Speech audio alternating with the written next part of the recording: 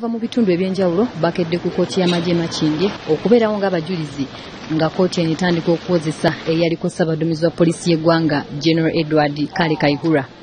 Abamu bajjidde mu bujoozi obuliko ekifaananyi kya General Kale Kayihura n'ebigambo.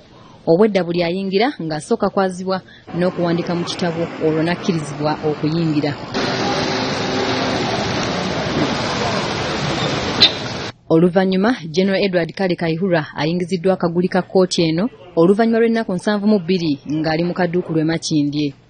Ono asimbiddwa mu maaso g'akakiiko ka kkooti y'amagye nga kakulembeddwamu ssentebe Lieutenant General Andrew Kkooti. Wano ssentebe wa kkooti amusomedde emisango egimuvunaanibwa nga gino giri 3 okuli okulemererwa okukuuma ebyokulwanyisa by'eggwanga nga yabiwanga abantu abatateekeddwa kubeera nabyo omuli ekibinja kya Boda Boda 2010 ekyakulirwanga Abdallah Kitatta. Okulemererwa okulondoola n'okukuuma enkozesa y'ebyokulwanyisa wamu n'okuwamba bannansi ba Rwanda n'abazze e Rwanda naddala Lieutenant Joel Mutabaazi. Failure to protect war materials contrary to section 122, subsection 1, subsection 2, clause D of the Uganda Foreign Defense Forces Act of 2005. Particulars of the offense. General Edward Kale Kayihura, between the year 2010 and 2018, on various occasions, allowed the issue of arms and ammunition to unauthorized persons, to wit, members of Boda Boda 2010, headed by one Abdallah Kitatta. Kigambibwa nti emisango gino gyonna yagizza wakati wa 2010 ne 2018 kyokka emisango gyonna General Kale Kayihura ajeeganye. Edward Kale Kayihura, have you heard and understood the statement and particulars of the offense? I deny the charge. Plea of not guilty entered. Wano muwabi wa gavumenti Major Raphael Mugisha ategezeza kkooti ng'okunoonyereza ku misango gino bwe kukyagenda mu maaso n'asaba kkooti okwongezaayo omusango okutuusa ng'ennaku z'omwezi 4 omwezi ogw'omwenda.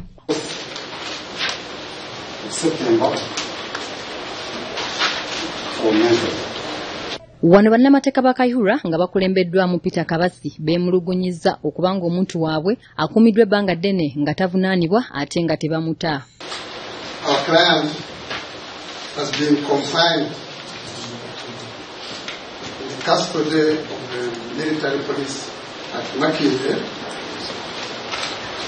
since the 13th of June 2018.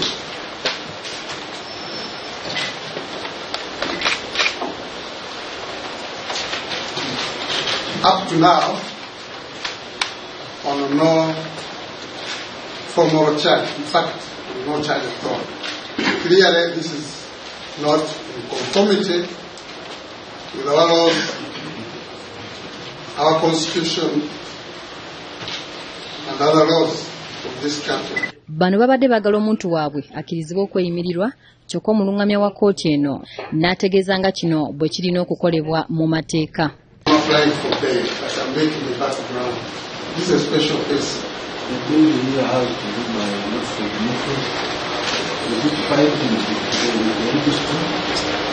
Where our clients got to know of the possibility of these charges this morning.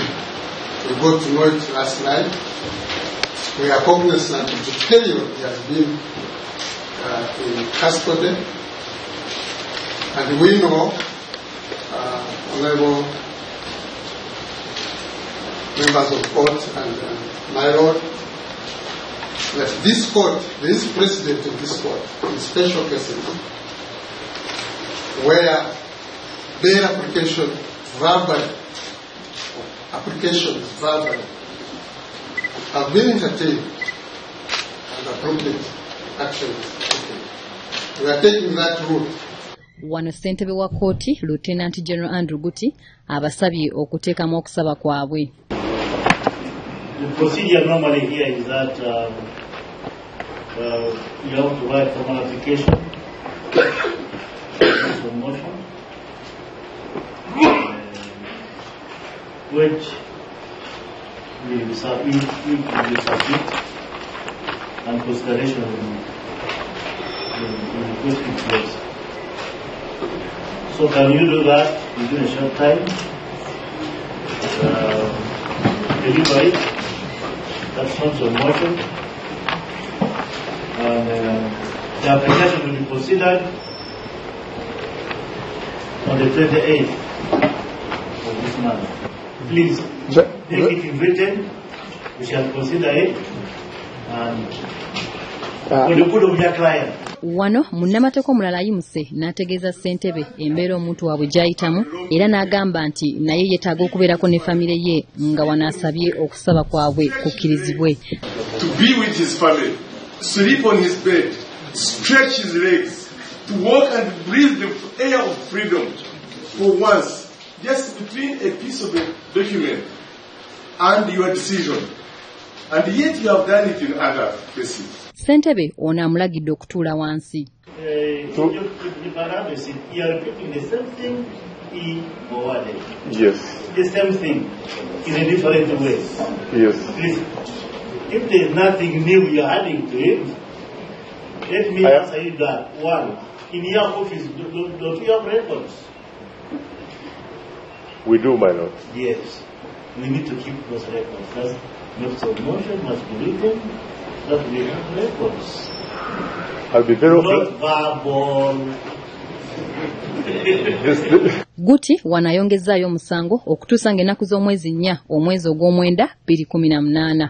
To 4 September 2018 for mentioning and 28 August for consideration of the notes of motion.